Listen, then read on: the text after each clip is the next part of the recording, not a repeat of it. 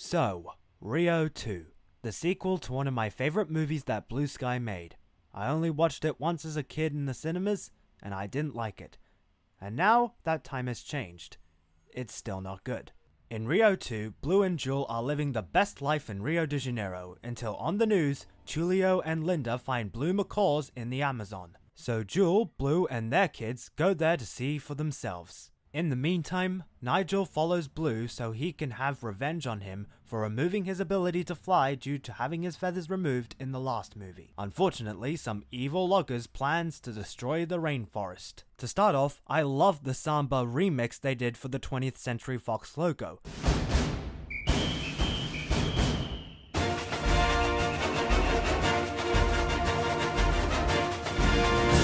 It gives out the feeling of going to Rio, and gives you the thought in your mind that it could be a fun adventure with music you swear you want to dance to. I love Blue, however this time, he's the only good character I relate to. I just find it sad that he can't fit into his own kind for his family and the bird he loves. He constantly tries to put himself outside his comfort zone, but when he needs comfort, said bird he loves is not there for him.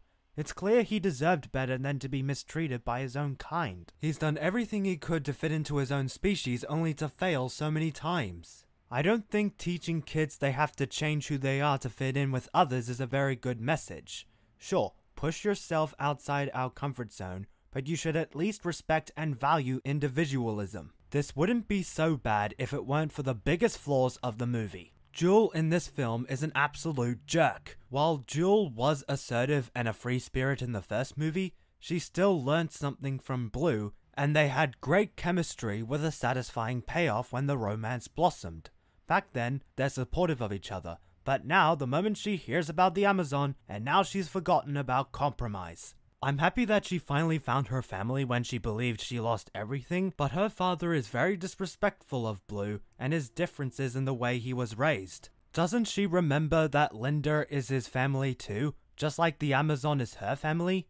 Not to mention she forgot about Linda and Tulio, and how Tulio helped her near the end of the first movie.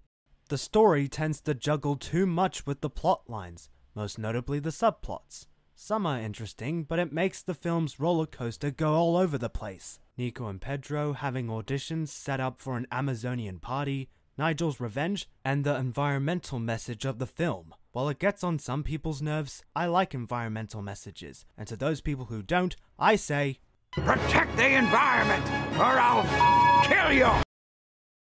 But anyways, it's not the subplots themselves that are bad, it's how they play out. Unlike in Ice Age 2, Rio 2 has too many potential storylines all happening at the same time, which makes the movie cluttered and unfocused. Why not expand these subplots into something different, like in a spin-off series, another movie, or even a short? On a more positive note, the animation is really beautiful. It's just as great as the first film. The forest sure looks sensational with its grand scale of trees and plants, making it exotic in the first movie.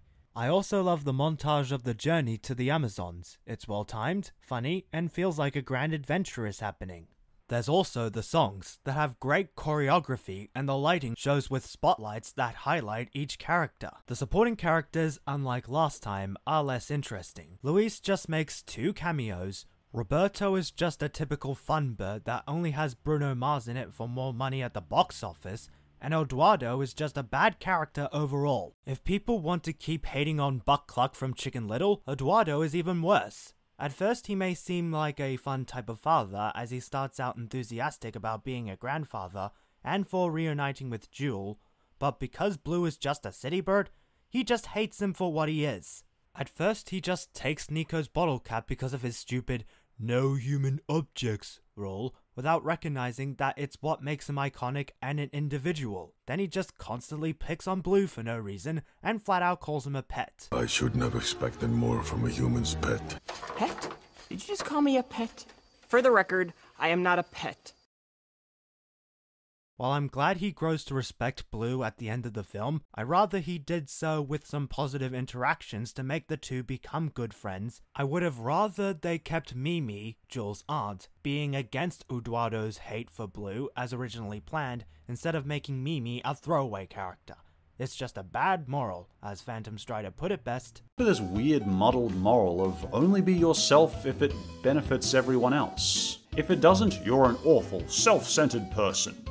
Okay. Another saving grace in this movie is Nigel, for his charismatic attitude, and I found the shenanigans with Gabby the Poison Frog and George the Anteater to be quite entertaining.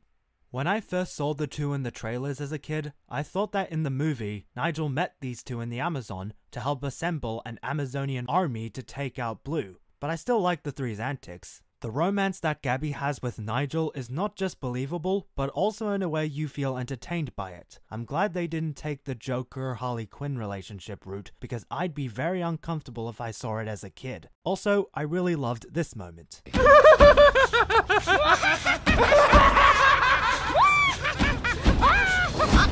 It only works when I do it. Okay. Love ya. So overall, Rio 2 was quite a disappointment for me. It had so much potential and could have been so much better. And now Disney Plus is taking over Rio 3.